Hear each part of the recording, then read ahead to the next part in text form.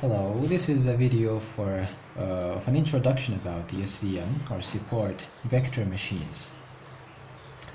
Now, what I want to do in this introduction is to talk about the decision function of the SVM that we start with to talk about or to explain how the SVM works. Now, in most videos that you would find on YouTube that talk about the SVM, what they do is typically they talk about the general idea of SVM, and then they develop the theory of this idea based on a decision function like this. So they write a decision function like this. So dx is equal to some vector w dotted by x plus b, and they say, well, if this is higher than 0, then it belongs to class p.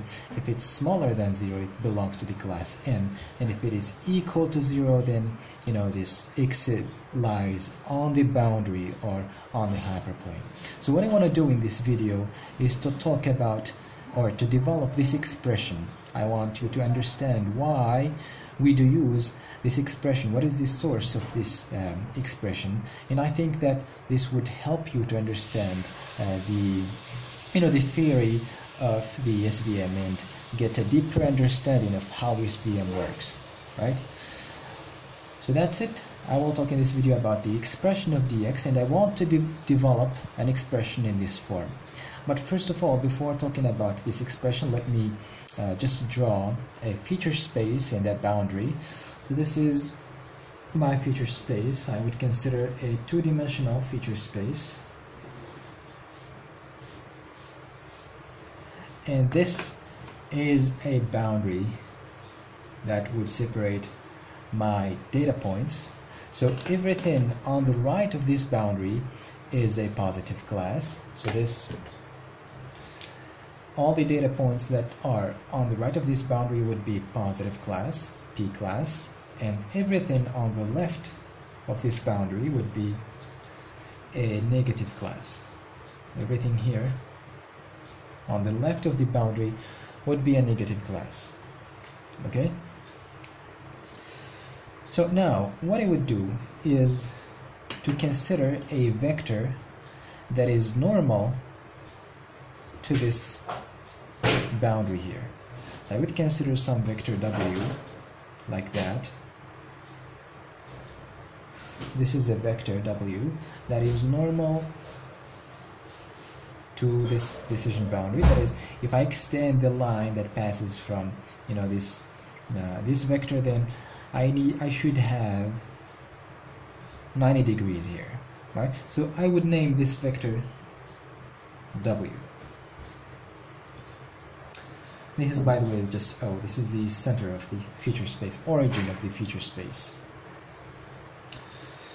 Now what I would do is to consider 3 points. I would consider xa, xb, and xc in this form. So I would consider, for example, xa here. This is xa. This is a point or also a vector. It can be seen as a vector. And I would consider xb here. So this is xb. And the third point would be here, xc. And what I wanted from the choice of these 3 points or these 3 vectors is just to get 1 point or 1 vector that is in the negative class, and 1 point or 1 vector that is in the positive class, and another point that lies on the boundary, right? So now I need to start. So now I want to start by an assumption. I will assume that w is a unit vector. So this is my assumption. Let's say that w is a unit vector. And if you don't remember what is a unit vector, it just means that the magnitude of w is equal to 1. If I measure the magnitude of this vector, I would get a value of 1. So this is what it means for a vector to be a unit vector. Now, how do I get the dot product of this w with this vector here, or with this point? I want to calculate the dot product of w with the feature vector, or with the vector xa, and also with the vector xb and vector xc. Let's start by xa. Well, the dot product is calculated in this way. First, you consider this vector here, and then you need to project that on the line that passes from this vector that you are dotting with. So I need to do a projection on w, on the vector w. Of course, when I do the projection, I get here 90 degrees, right? So I will call this vector, I will call it, let me call it XAP, right? This is the vector XA projected on W. Now the next step in the dot product is to multiply by the magnitude of that vector here that you are dotting with. So you need to multiply this by the magnitude of W. So you need to multiply this thing here by the magnitude of W. And since W equal to 1, because W is a unit vector, you would just get this vector. This vector will not change. It would stay the same, right? So based on this, based on what I just explained, we can do the same thing on these three vectors. But first of all, let me finish the dot product of W with XA. So what is the dot product of W with XA? Just equal to the magnitude of this vector here, of XAP projected. So this is equal to the magnitude of XAP. That is the projection of XA on W. This is XAP. Similarly, I can calculate the dot product of W with XB is W with XB. This would be the vector XBP. This is just the projection of this point here on the vector W, or the line that passes from the vector W, and this is equal to the magnitude of XAP, rather XBP. And remember that you need to multiply that by the magnitude of W, the same thing here. And in our case, based on our assumption, this thing here is equal to 1. This is equal to 1, right? Similarly here, I would find the projection of XC on W. This is XC projected on W, and W dotted by XC is equal to the magnitude of XCP multiplied by the magnitude of W. Now, why this is important? Why the dot product is important? Well, it's important because I can say something like this. I can say, I can consider this thing here, this value here, as C. I can say, well, set this equal to C, right? So what is this? Now, what is this? The dot product W with XB, that is the magnitude of this vector here, is equal to the distance from the origin to the boundary, or to the line, or to the decision line, right? So I can say, basically I can say, well, d of x, the decision function d of x, can be equal to W dotted by a given, any point in space, and if the dot product is higher than C, so C, what is C in that case? C is just the distance from here to here, and it's equal, to the magnitude of this vector here, XBP, right? Now, if the dot product is higher than C, let me just say it's higher than C, then what I can say is that X in this case lies on this side of the boundary on P. So I can say that X belongs to C. Otherwise, if it's smaller than C, then X belongs to the class N. So this is the class P. Right? And if it is equal to C, then it means just that the X vector is just on the boundary or on the hyperplane. So X belongs to the hyperplane. So this is why we use the dot product in the decision function. This is just the idea why we use the dot product in the decision function. Now, what I want to talk about is what is C. So in our case, we are considering that C is equal to xbp multiplied by this magnitude w, and in our case, it's the distance from the origin to this decision line here. So this is my C. In my case, this is C.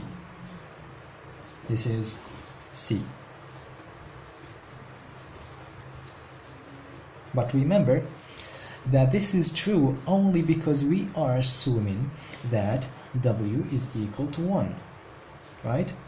If w is not equal to 1, then the projection of this vector here that lies on the boundary must be multiplied by the magnitude w, and then we take the magnitude of that projection. Let me give you a concrete example on a different page. Say that I have the same feature vector space, and this is my decision boundary, and this is the vector w,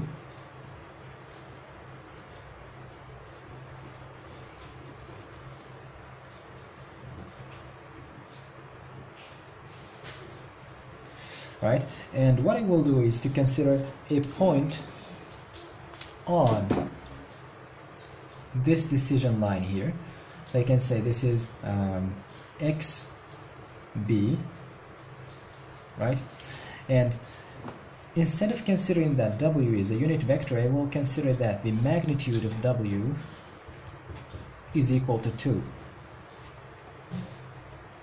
So in that case, what is the dot product of w with xb? Well, in that case, I need to do a projection of xb on w, or on the line that passes from w. So this is the projection of xb on w. This is xb projected on w, and then what I need to do is to multiply this vector by w, or by 2, scale it by 2. So I need to scale that by 2. So this, I would get something like that, almost here. So this is 2xb projected, and the dot product is just, in this case, the magnitude of that vector. It's 2 multiplied by xb, which is equal to 2 multiplied by the magnitude of the vector xb, and this 2 here is just, the magnitude of w. So in that case, the magnitude of this thing here is not the distance from the center to the decision boundary. It's different, and this is why I'm telling you that this c that I have over here represents the distance from the origin to this boundary here, only if w is a unit vector. This is my point. Now that this idea is clear about c, about the distance from the origin to the decision boundary, let me go back to my original goal, which is to find this decision function here. Well, this is easy. Now I can just say that d of x can be equal to w dotted by x minus c. So in that case, if I bring c to this side, this should be higher than 0. And so in that case, I have x belongs to p. Otherwise, if this is smaller than 0, then x belongs to n. And if this is equal to 0, then x belongs to the hyperplane. Right? So in that case, this decision function here, this decision function, d of x equal, this expression, represents a measure of distance of a given data point or a given vector x from the hyperplane. If I have a vector or a data point x in this side, then the measure of this distance is positive. Otherwise, if x is on this side, the measure of this distance is negative. I get a negative distance. And if it's on this decision line here, then this distance is equal to 0 because it's as close as possible from this line, so there is no distance at all. Then it's just equal to 0. So I hope now that this expression here is clear. D of x equal to w dotted by x minus c. And what people do usually in practice, they just consider, in theory, they just consider that this minus c is equal to d. I don't know why, probably they find it that is more convenient. So we can write the decision function d of x in this form. I can say, well, it's equal to w dotted by x plus d, such that d is equal to minus c.